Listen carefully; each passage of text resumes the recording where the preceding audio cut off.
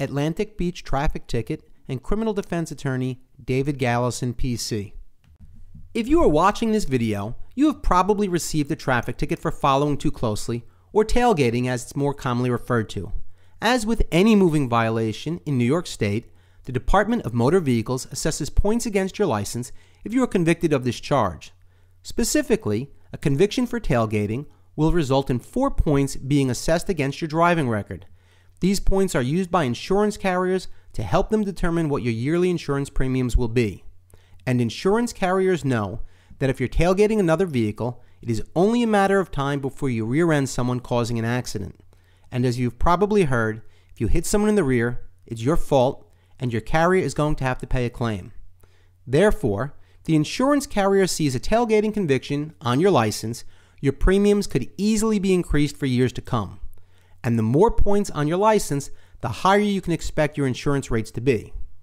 In addition to increased insurance rates, too many points on your license can lead to a persistent violator status, which will cause the New York State Department of Motor Vehicles to either suspend or revoke your license. It is important to fight to keep your points down. Another reason to fight your ticket is to avoid Driver Responsibility Assessment Act liability. What is the Driver Responsibility Assessment Act, you ask? Well, if a motorist receives more than 5 points on their license within any 18-month period of time, the New York State Department of Motor Vehicles, in addition to any fines, fees, and state surcharges from the original ticket, will surcharge the motorist for having too many points. The more points, the higher the surcharge, and if you don't pay the surcharge, your license will get suspended. Google David Galison Driver Responsibility Assessment Act video for more information on the Driver Responsibility Assessment Act.